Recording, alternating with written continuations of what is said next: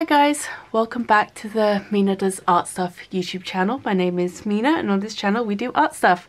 So welcome and happy new year. Welcome to 2024.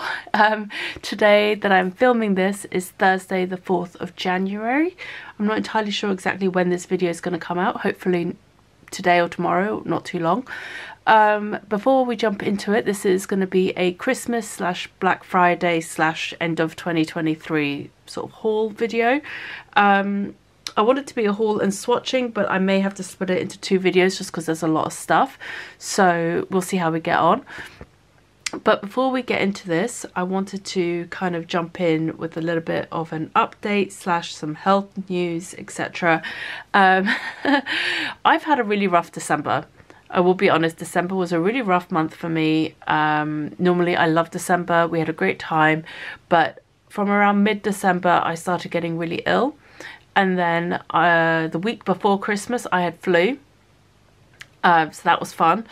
I had a really bad flu for a few days, and then as that started improving, my flu turned into sinusitis, and then once that started improving, I developed an ear infection in one ear that then spread to the other ear. That became a double infection.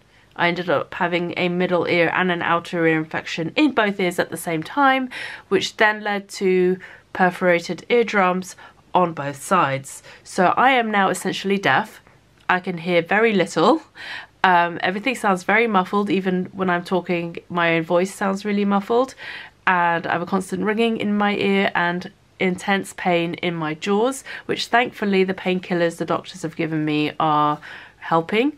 The infection is now pretty much cleared up. The antibiotics are working, but doctors have told me it's going to take about 4 to 6 weeks for my eardrums to heal completely and for my hearing to come back to normal. So all of this to say, I have 4 videos already prepared and ready to go, continuing in my colour comparison series that I've been doing.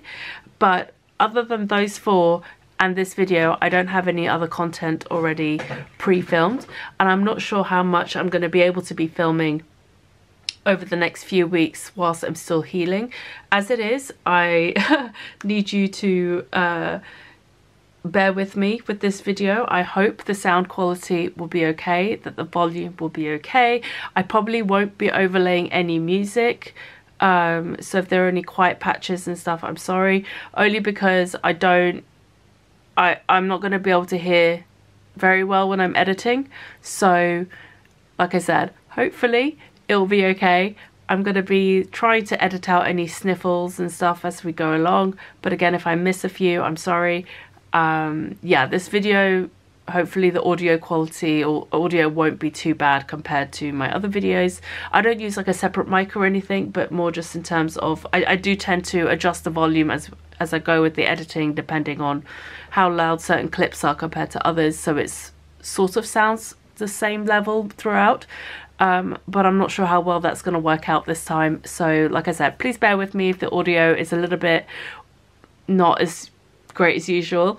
And yeah, so I have really no concept of how loudly I'm talking or anything like that.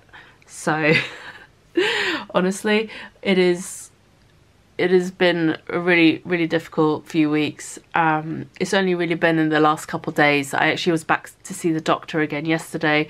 They said the antibiotics have finally kicked in, the infection seems to be pretty much gone, so now we're just dealing with the repercussions of the infection and the perforated eardrums and just waiting for that to heal. So at this point it's just a matter of dealing with the pain, keeping on top of my ear drops and my painkillers and all of that until things heal.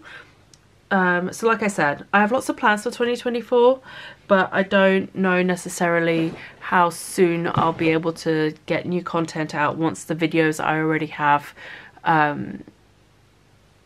are uploaded. I'm hoping to be able to get back to it by the end of January, but we'll have to see how things go. I just wanted to give you guys the heads up, give you that information before we jump into all of this. I will try and have links to everything in the description box down below. If there's anything that I haven't linked that you're trying to find, please leave me a comment. I'll get back to you as soon as I can with a link.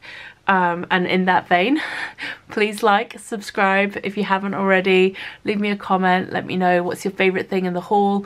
Also, I'm planning on doing separate videos for a lot of these things, and I'll explain those as we go along. But if there's anything in particular that I'm sharing today that you really want to see a review of, want to see a video about, or anything like that, please do let me know so I can make sure to prioritize that going forward when I do finally get to filming certain things.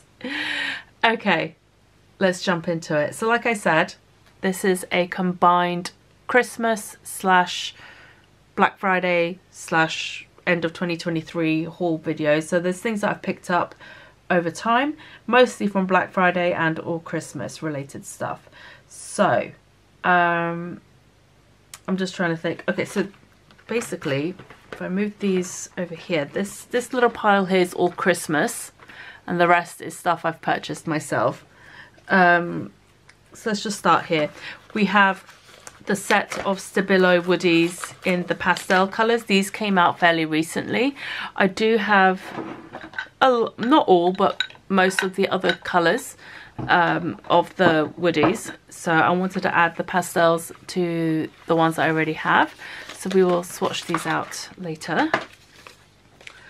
Then I also picked up, I believe Jackson's were having a sale on Holbein stuff, and so I picked up a selection of their coloured pencils. I have the quote-unquote knockoff dupe versions of these, which are the Brutfuner pencils, like their pastel pencils. The Brutfuner 50 pastel pencils are supposed to be a dupe for the Holbein pastel pencils, and I've compared some of the ones where I have similar colours, and they are fairly close.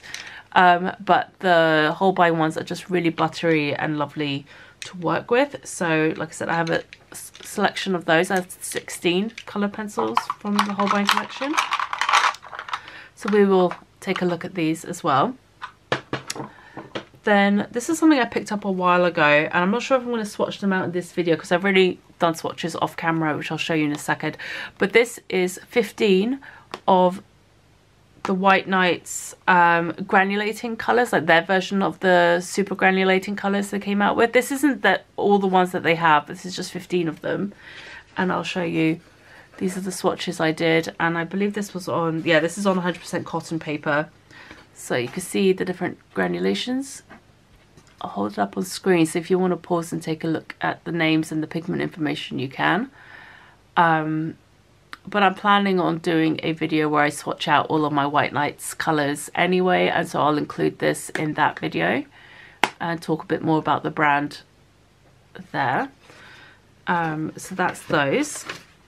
I purchased these on AliExpress, so I'm not sure how easily I'll be able to find a link for these because those sorts of things kind of come and go and they're not always available. But if I can find a link, I'll try and include one. So these three things I picked up from Amazon. This first one is a 100% cotton sketchbook, apparently. It's by this brand, Tumuata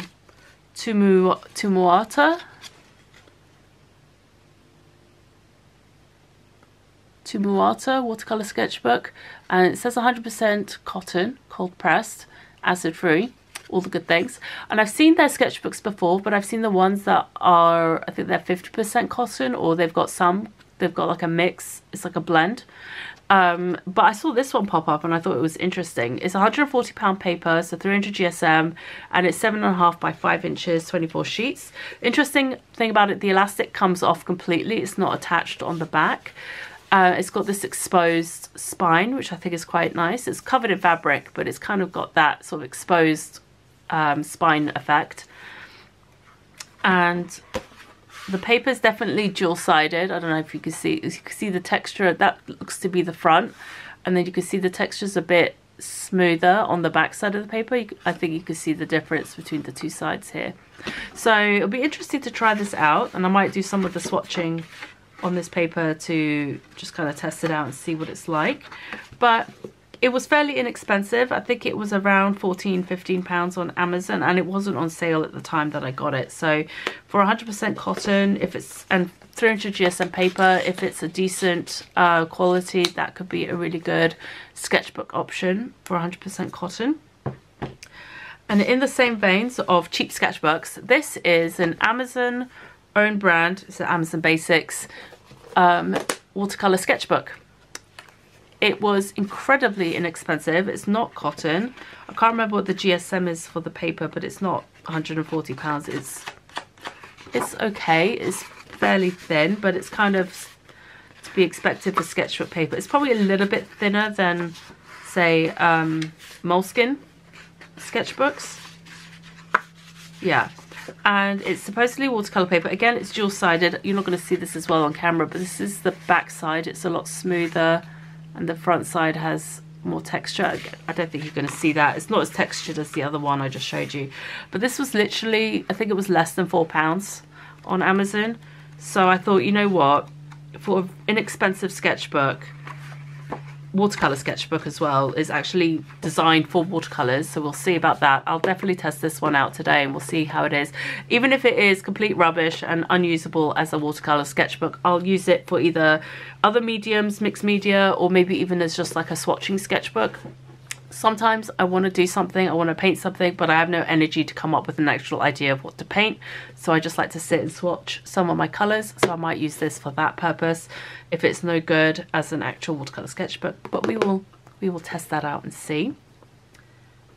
And then the other one I got, which I have high hopes for because I've heard really good things about these sketchbooks, is the Clairefontaine Paint On Mixed Media Sketchbook. This is a 200 GSM, 64 pages, 19 by 19 centimeters or 7.5 by 7.5 inches, 64 pages, 32 sheets. This one has some tooth to the paper, so this one is with grain. There's one that has a red cover which is smoother, and this one, I'll take the band off, belly band off. I just love like it's got that sort of soft cover feel. It's like a velvety feel, but it's not velvet. I don't know how to describe it. And I like the embossed Paint On logo at the bottom.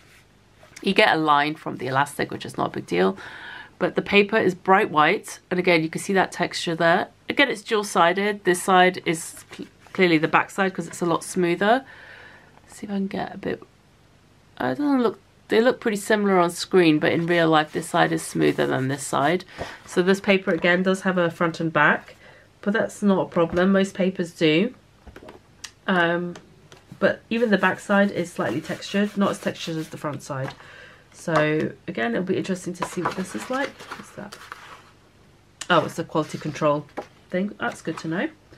So yeah, I'm looking forward to trying this one out at some point as well. Oh, here we go. Here's some of the other options they have. So I have this one, which is the blue with grain. You have the white, which is just the red one. That's quite a smooth one. You have a natural grey and black as well. So I'm guessing that's just the colours of paper within. So this is extra white paper with grain, it seems to be. Yeah, extra white paper with a pronounced grain. All right.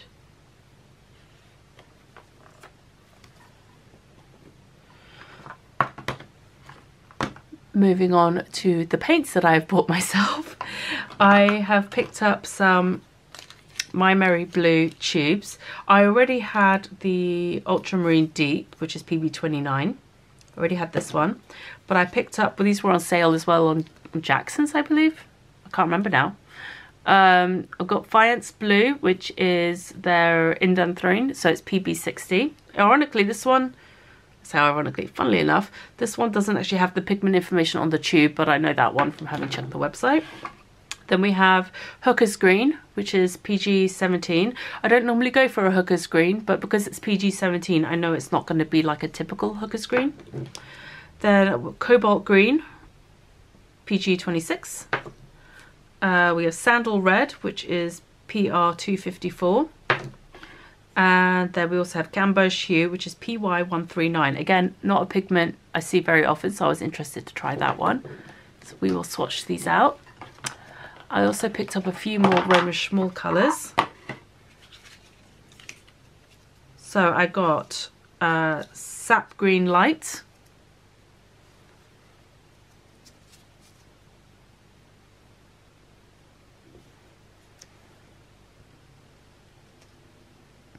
So I've got Sap Green Light, their new limited edition colour called October 2023.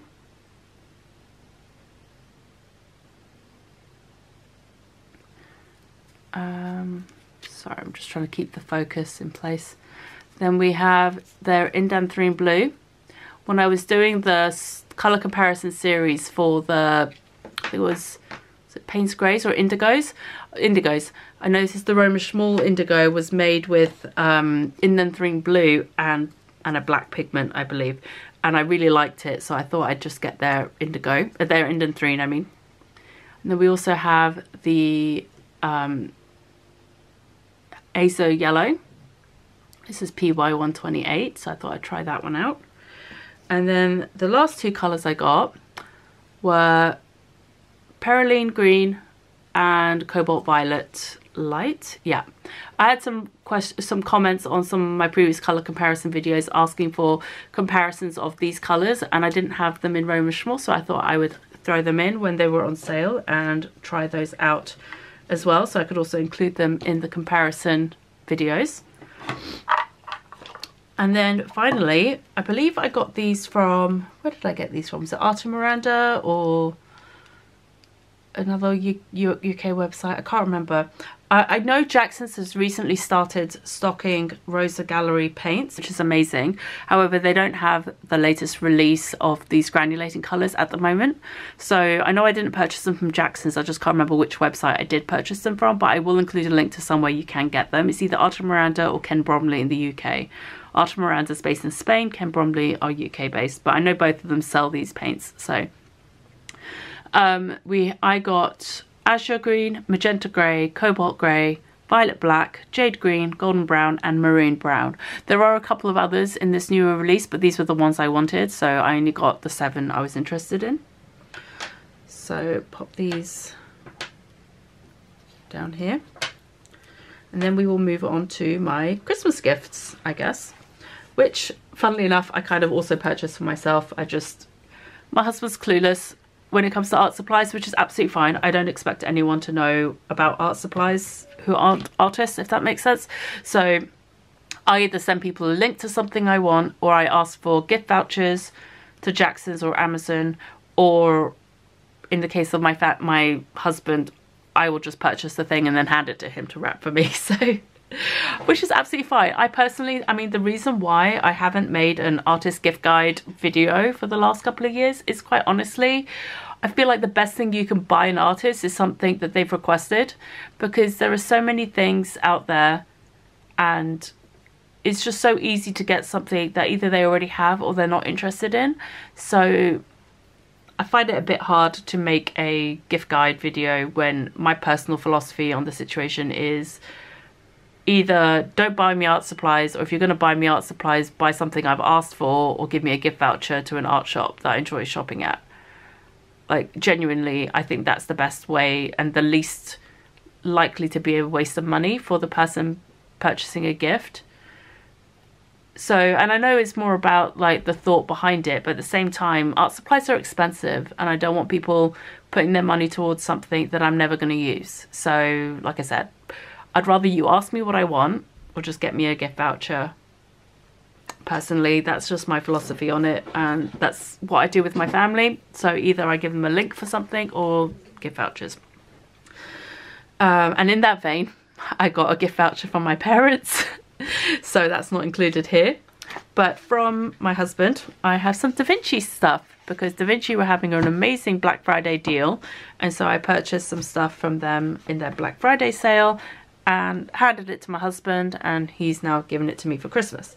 So in here we have 3 tubes of their gouache, which comes in these massive tubes. These massive 37ml tubes, I believe. Are they 37 mils? What does it say? Yeah, 37ml tubes. So we have titanium white, Payne's Grey and alizarin crimson. I tried to go for colours I don't already have in gouache, other than the white obviously, but you always need more white.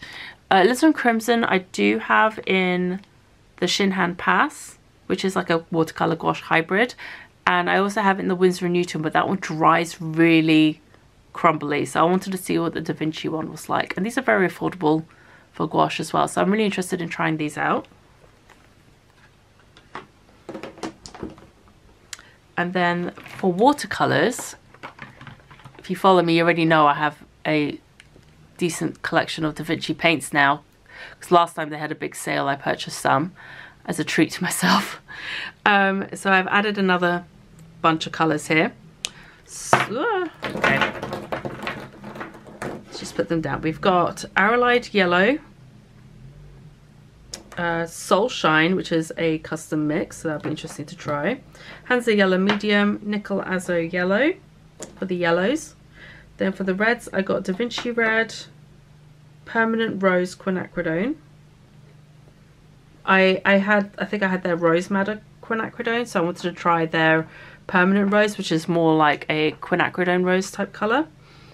Opus Vivid Pink, which is their Opera. Rose Doré Quinacridone. And then Sea Glass, Indanthrene Blue, Cobalt Blue, and Prussian Blue. And then also Joyce's Mother Green. So that looked like a nice sort of olivey green colour. So we tried that. And then when you purchase a certain amount, you also got a free like thank you gift. And these include, I think, two new colours. So I think the one that they already have that's not new is the Phthalo Turquoise, which is a PB16. But their new colours are Perylene Red, which is PR149. I haven't done all the pigment information. I'll do that when we're swatching. So that's the Perylene Red. And then their new gold, which I believe is their replacement for quinacridone gold because of the PO48 and PR206 pigments going out of stock. I can't remember which one they use in their mixture or in their old mixture, but this is the new gold. And this uses PY83 and PR101. So it'll be interesting to try this out and compare it to some of my other quinacridone golds and see how it stacks up. So those are the new Da Vinci paints that we're going to have to try out. So like I said, a lot of paint, so I may have to do one or two separate swatching videos. We'll have to see. One of the Jackson's orders I placed in the last couple of months came with a free set of fine liners, so I just added that to the stuff I gave my husband to give to me for Christmas. And it comes in nib sizes 0.05, 0.1, 0.2, 0.3, 0.5 and 0.8, so a nice range of nib sizes. You can always do with more fine liners. And the last thing my husband gave me was a new Etcher sketchbook in the B5 portrait format. I absolutely love this. I had one and I used it up and I really enjoyed it. So when they went on sale on Jackson's, I purchased, well, yeah, on behalf of my husband, I purchased another one for myself for Christmas. And then lastly, I have the gift from my parents-in-law, and they, again, requested that I send them some links to some stuff, so I did, and these are the two things they got me. They got me a Daniel Smith 266 colour swatching sheet. So this includes all their watercolours. I think it includes some of the newer ones as well. But it also includes the current range of gouache in dot card form as well, which I thought was really interesting. And I've only got two of their two of their gouache colours, so it'd be interesting to try out the other gouache colours. And there's definitely more of the watercolours included in these sets. A lot of the new ones like McCracken Black, Black Red Green, Black Blue Orange. Some of these are new. They weren't on the original dot cards that I've tried before. So I think this includes the full range. And most of these dots are actually fairly decent size. I mean, some are pretty meager. But overall, I feel like this dot card set has much better sort of quantity of paint on the actual dots. Oh, and it comes with a little Daniel Smith sticker. That's nice. I didn't notice that. So yeah, at some point I'm planning on doing a Daniel Smith swatch with me video. I know I just recently did my Daniel Smith collection swatch with me, but this will be the full collection including the gouache, and I'll probably split it into a few videos so it's not too long as one video. But yeah, let me know if you'd be interested in that. And the other thing they got me, which was again something I'd requested because of something I was planning on doing. Just get this back into the bag, that'd be great. There we go. The other thing I requested from Ken Bromley was their watercolor paper mini starter pack, and this includes 25 sheets of a range of different watercolors papers. So it includes papers from, and it's got all the details here, and the papers are actually numbered in the top corner in pencil very lightly, so you know which ones are which is great. It includes paper from Bockingford, Fabriano 5, which is the 50% cotton paper, Arches or Arche, Saunders Waterford High White, which is the same as Saunders Waterford 100% cotton but with a optical brightener, Milford, which is also from Saunders Waterford, De La Rowney Langton paper, which is their non-cotton paper, wood pulp paper, cellulose paper, Winsor & Newton Classic paper, which is also cellulose, Botanical Ultra Smooth, which is another sub-brand from Saunders Waterford. It's a 50% cotton, super smooth, like hot press paper. Fabriano Artistico, which is 100% cotton.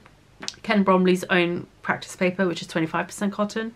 And then the Strathmore 300 series watercolor paper. So other than Saunders Waterford and Arches and Bockingford and Fabriano Artistico, and again for all of those only in the cold press, I've not really tried any of the other papers, so it's interesting. And even for the Arche, Saunders Waterford and Fabriano, it'd be nice to try out their hot press and the rough as well as the cold press or not.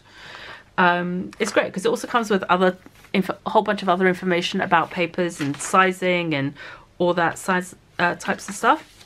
I have a few other sample packs. I have one from Hanna Müller with a range of their papers, and I have a few other types of papers. So what I'm planning, again, hoping to do over the course of this year, is a watercolor paper comparison series as well, comparing various cellulose papers, various cotton cellulose mixed papers, and then 100% cotton papers. And then I will also, I'm probably going to stick mostly with cold press because that's mostly what I paint on, but then maybe I'll do a video on like some of the hot press and rough papers as well. So that'll be a little color series or comparison series on papers coming up. I really enjoyed doing the color comparison series, so I thought maybe doing a paper comparison series as well would be really interesting and useful for some people. So yeah, let me know if you'd be interested in that and which kind of papers you'd like to see included other than the ones I've mentioned here. If there are any others you'd like to see included, make sure to let me know. I'm trying to think what else. So there's that, there's the swatching series, there's obviously all of this stuff. So anything you'd like to see a more detailed review on, please let me know in the comments section below. And yeah, I think I'm going to end this video here, and I'll come back and we'll do some swatching of the paints and the pencils and stuff as well. We'll save this for a separate video. Come back for part 2.